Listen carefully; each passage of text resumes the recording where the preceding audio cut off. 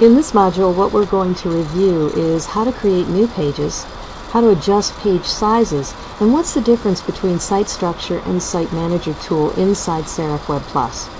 So, first things first, let's take a look at our pages and how to manage the sizes of them. The way I'm going to start is I'm going to go into my master pages. Again, I'm going to go to View, Master Page Manager, and Master Page A. And when I view Master Page A, I'm going to go into Properties. And I'm seeing that the width is 800, and I want all of my pages to be 1,000 pixels wide. You can choose any size you wish, but I find that 1,000 pixels works best not only on a regular screen, but it also works best on an iPad as well as on an iPhone. So those are important components for me to take a look at and review. And then I just click OK. And I'm going to do the same thing to Master Page B. Go into Properties, I'm going to change it to 1,000 pixels wide. And I want all of my pages to reflect these changes. So how do I do that? Right now I'm looking at my Master Page A. You can see that indicated in the lower right side of where my pages are. Now I want to go into my Site Manager and make sure that all of my pages are 1,000 pixels wide. And they've automatically switched over for me because I changed the master page. Now, what's nice about this is I can change sizes of pages. So let's say, for example, that I want to do a landing page for a contest in Facebook. I know that those contest landing pages are a maximum of 520 pixels wide. So I can change a certain page to indicate that it's 521 pixels wide so that it'll fit inside of that contest landing page. If you want to learn more about how to create landing pages in Facebook, tune into got-clicks.com and check out the class for Facebook and for Box. It will teach you how to create these pages inside Serif WebPlus. Right now I know that all of my pages are 1,000 pixels, so I'm happy with that. I can close out of this. Now let's say that I want to create another products page. I already have one from the template that we chose, and it's indicated right here on this page. And let's say that I want to move things around, but I don't want to do, individual things because that'd be kind of a pain.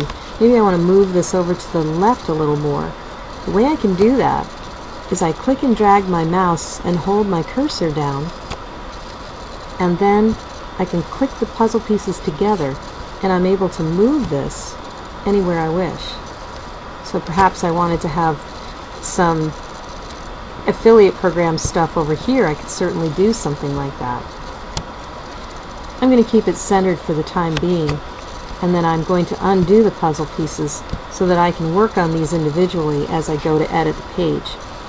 Now, I know that I've got more than 3 products here, and I have these navigation buttons down here so it could bring me to the next page if I wish.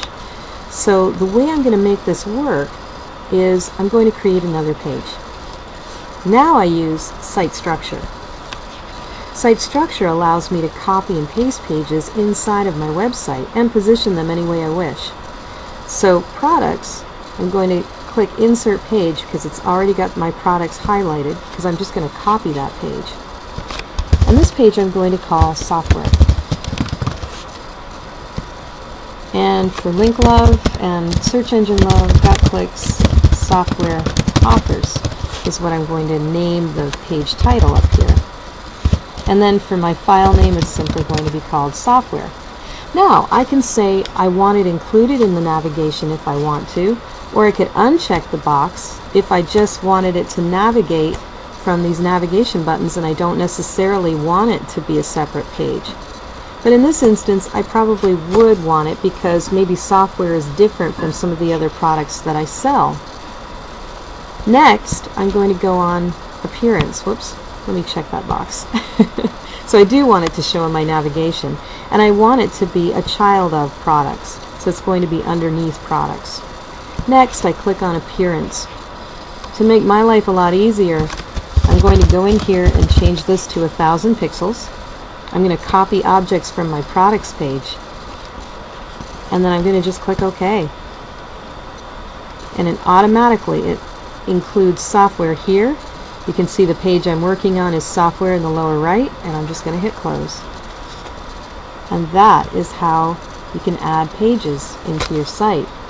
If I didn't want this page to show, all I have to do is go under Site Structure, click Properties, and uncheck the Include a Navigation box. And you can see that it's grayed out. Anything that's grayed out doesn't show. If you publish these pages and they start to show, and you're like, oh, I don't want that in there, that's the answer in order to get rid of it, is you highlight it, hit Properties, and either check or uncheck this box to include it in your navigation. That's how easy it is to add and delete pages, change page sizes inside of Serif WebPlus.